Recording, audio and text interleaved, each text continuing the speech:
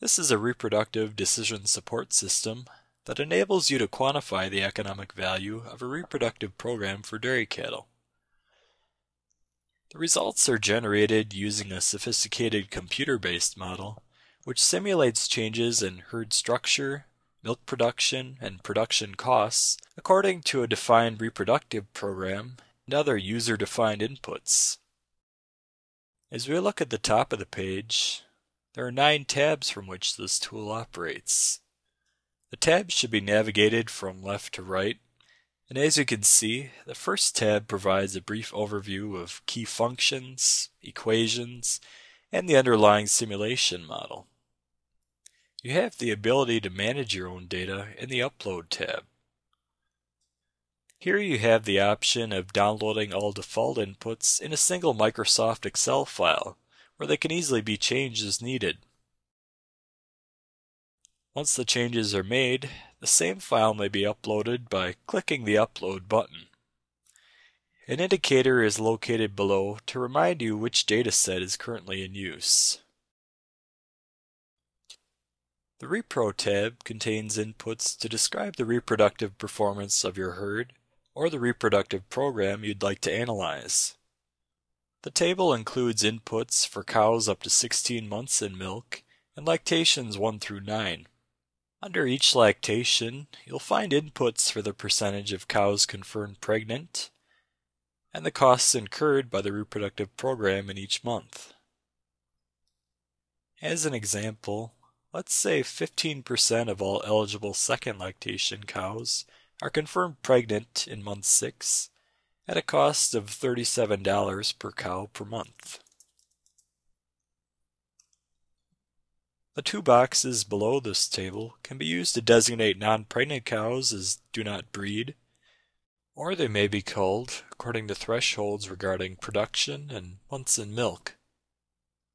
In this case, if a cow is in her 14th month in milk and is producing over 50 pounds of milk per day, she'll be classified as a do not breed cow, but will remain in the herd because she's producing more than 50 pounds of milk per day. Eventually, when the cow's milk production goes below 50 pounds per day, she'll be culled for reproductive purposes. Next, the Abort tab tracks the likelihood of an abortion for cows in lactations 1 through 9. Each column represents a month in pregnancy, and each row denotes the lactation number. Any cell on the table may be changed by simply selecting it and entering the appropriate percentage. The table in the Cull tab allows you to define the culling rate for cows in lactations 1 through 9 and month in milk 1 through 25. Below the table, you can define the culling rate for pregnant cows and the overall mortality rate in your herd as a proportion of the percentages listed in the table.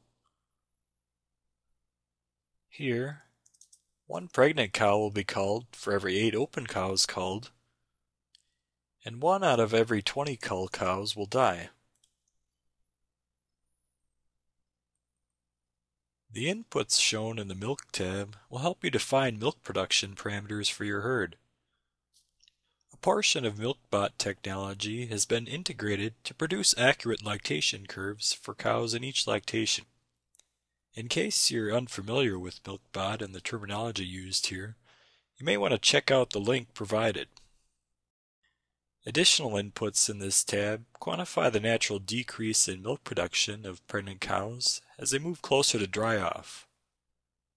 Several general economic figures are needed to complete our analysis, and we can supply the necessary input information in the Economics tab.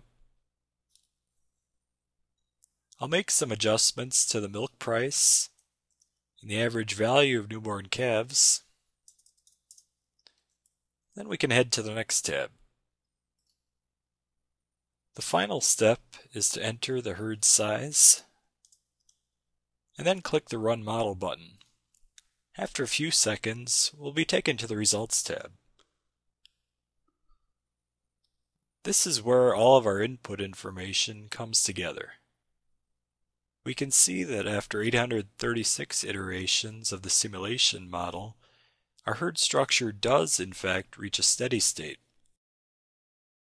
A series of economic figures are shown in the table to help us quantify the true value of a reproductive program. Income over feed costs and calves constitute sources of revenue, while culling and reproduction represent costs to our operation. The end result is a net return, which is shown on a monthly and daily basis for the whole herd, and on a per-cow basis for the entire year. The economic value of the defined reproductive program is defined to be almost $1,500 per cow per year. If you want to perform your own sensitivity analysis, you can change selected reproductive parameters and then make comparisons against this number. For instance, you may want to explore the impact of increasing the pregnancy rate. This is easily done by going back to the Repro tab, changing the appropriate input cells in the table, then running the model again.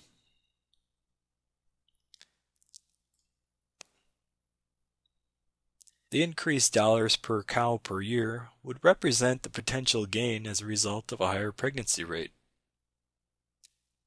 The chart below offers more supporting information. The orange cells show the number of cows in each stage of lactation. For example, 2 first lactation cows are still open at 5 months in milk. The cull cows column indicates how many cows are culled in each month of the lactation. And as you might expect, there are a higher number of cows leaving the herd at the beginning and the end of the lactation. The columns under the revenues and costs heading provide a monthly breakdown of the information we saw in the table above. Notice how the zero values describe our reproductive threshold to stop service and the natural calving interval. The same information is shown below for lactations 2 through 9. To access this tool, please visit the UW Dairy Management website.